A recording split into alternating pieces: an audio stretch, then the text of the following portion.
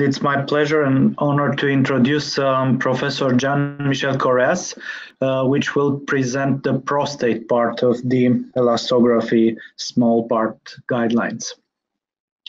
So please, Yes. Jean-Michel. Okay, so now it's time to start with the prostate, and it's a great pleasure to be here with you and share our enthusiasm, and these are my conflict of interest. So first, I would like to emphasize the role of EFSOM guidelines, and I would like you to pay attention to the two latest paper, the one from Barr coming from the WOFM, and the latest EFSOM guideline recommendation for the clinical practice of elastography. And really, it was a great pleasure to work with all the group. You know that prostate cancer is still a major issue, and we know that it will be difficult to build a tool for good diagnosis in the next future. We know that this is a second leading cause of cancer death in men, and unfortunately, most of the techniques that we use for diagnosis, including PSA or even transrectal ultrasound imaging, has limited sensitivity and specificity. And that's why even in a normal transrectal ultrasound examination, we should not delay prostate biopsy in the case of abnormal digital rectal examination of PSA.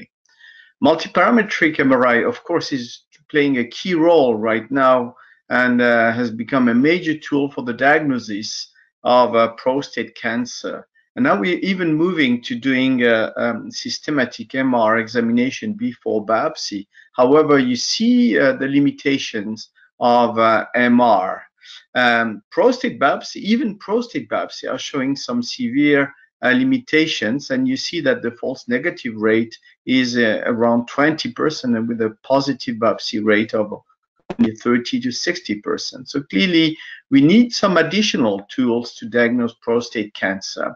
And it's interesting to know that prostate cancer is stiffer than normal prostate tissue. And now we have some ideas of these reasons, including stromal reactions, wound repair, and a reduction in acinar areas in prostate cancer stroma. So basically, we are now convinced that prostate cancer is a stiffer disease.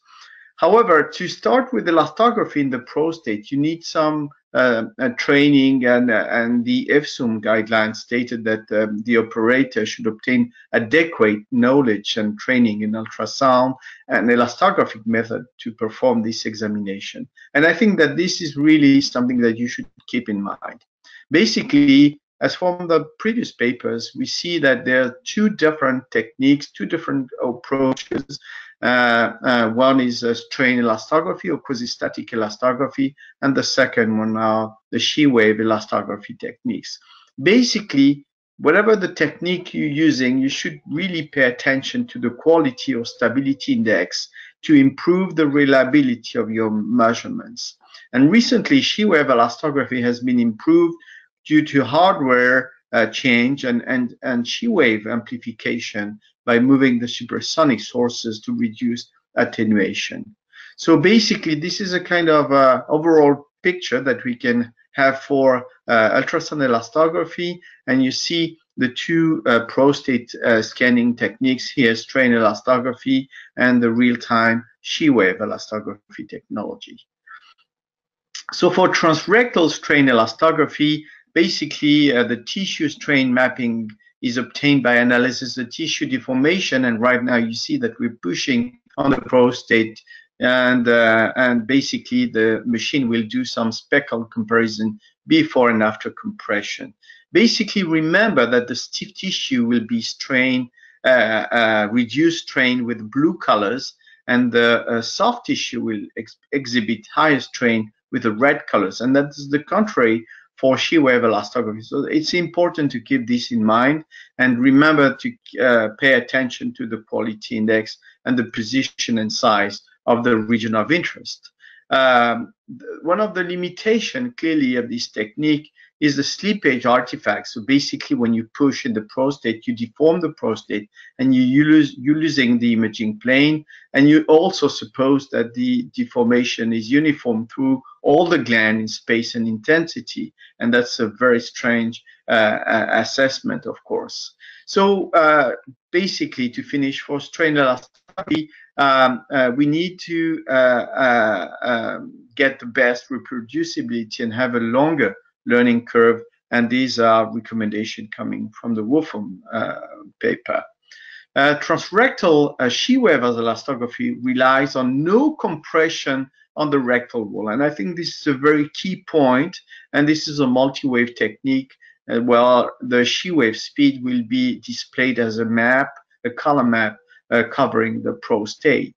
With a real-time shear wave elastography, it's a dynamic quantitative map of soft tissue, and this is really helping for improving the reliability of the technology and the method. Of course, again, as I told you, the stiffer areas are coded in red, and the softer tissues are colored in blue.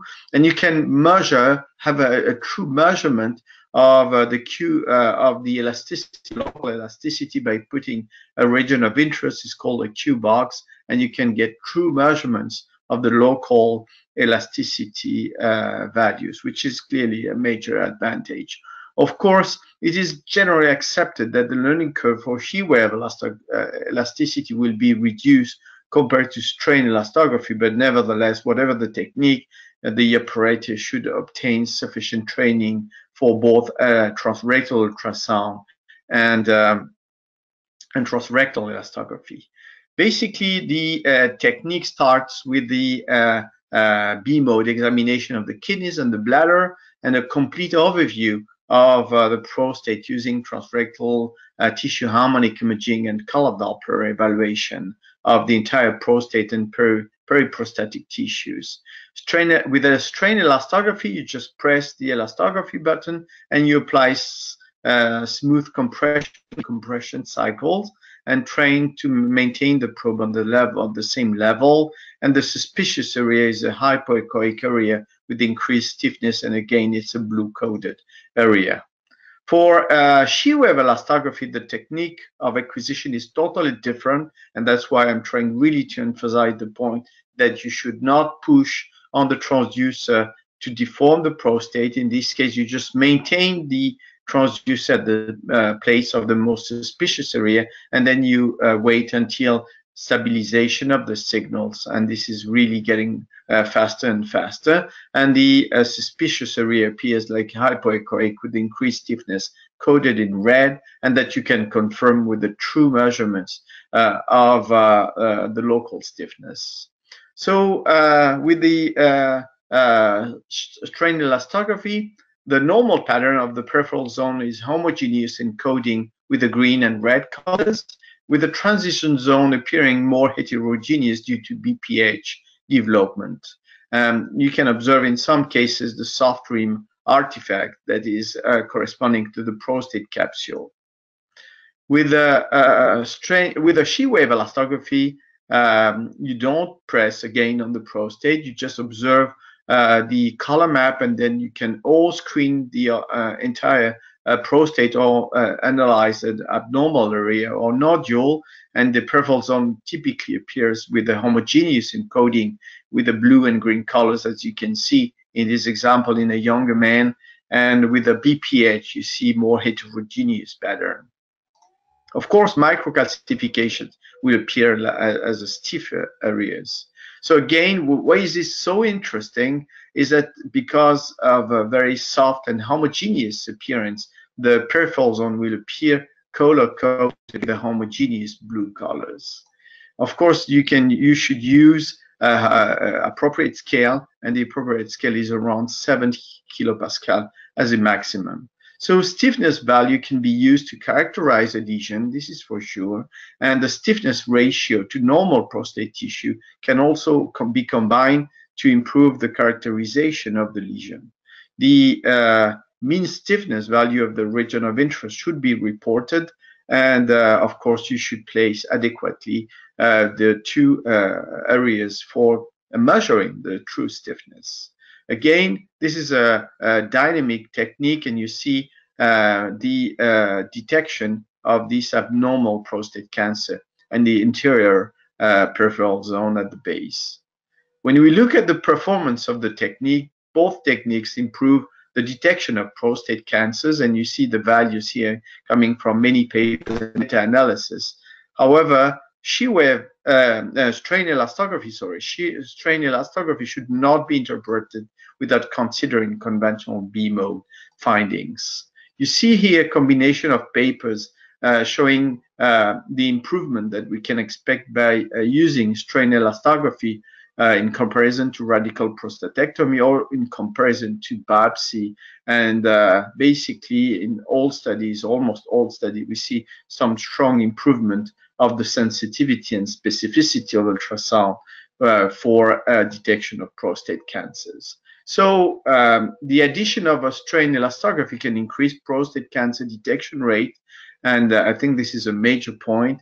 The addition of a strain elastography increased positive biopsy rate compared to that of normal conventional transrectal ultrasound, and strain elastography is of limited value for the detection of small cancers.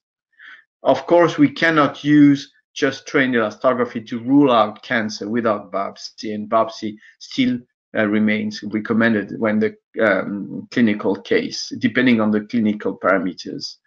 For She-wave elastography, of course, there are less studies available, but they are concordant, and you see results from our own papers showing that with the increasing Gleason score, you see increasing stiffness values, and you see the good differentiation between benign and malignant nodules using both stiffness values or stiffness ratio.